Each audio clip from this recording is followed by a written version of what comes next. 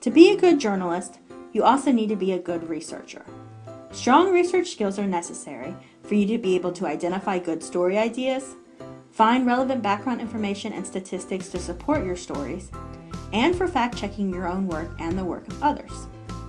It's important for you to be able to distinguish between different types of sources and to recognize when certain sources are appropriate and credible.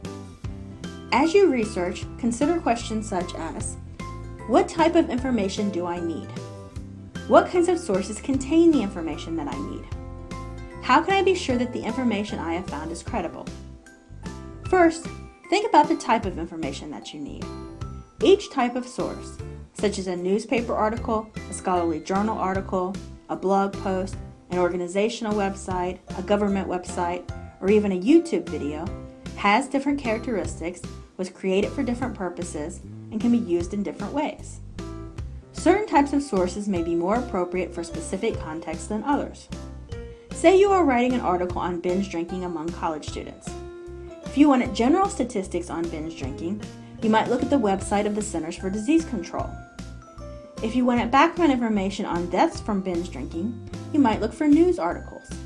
However, you would probably look to scholarly journal articles if you wanted research on the effectiveness of various efforts to reduce binge drinking.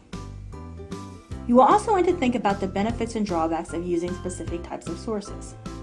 The purpose of a news article is, of course, to provide the general public with the most up-to-date information on recent developments.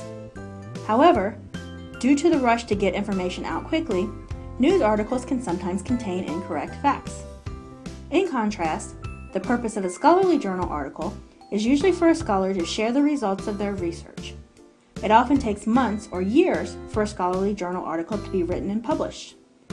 This means it may be less likely to contain errors, but also that you will not be able to find scholarly articles on very recent events. When determining which source to use, it's important that you carefully consider the credibility of the source. There are different things to look for. First, you want to consider the authority of the source. Who created this source? Was it an individual, an organization? What are the credentials of the author or the creator? Was it written by another journalist or by a research scientist? Was it produced by a company or by the government? Learning as much as you can about the author or creator of the source can go a long way to determining whether or not the source is credible. Next, think about how and why the source was created. What was the purpose, and how does that impact the value of the information in the source?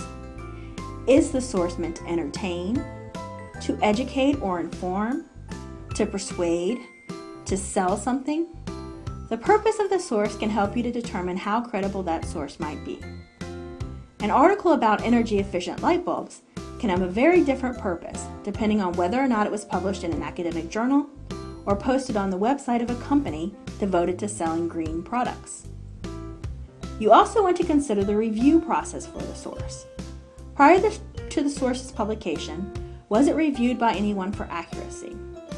While some types of sources are reviewed by editors and fact-checkers prior to publication, others are not, which can help to indicate which sources might be more credible. You also want to consider the currency of the source. In some cases, it is acceptable to use sources that are older, but in others, you need only the most up-to-date information. It is especially important that you carefully consider the credibility of sources that you find online, as there is no one to prevent people from posting inaccurate information online. One type of source to be aware of is known as an advocacy website. This is the website of a group or organization that promotes a specific point of view or agenda. If you use such a source in your work, it is important that you acknowledge the perspective of the source as you use it. Learning how to identify credible and appropriate sources is a vital skill for any journalist, as the public is relying on you to provide accurate and relevant information.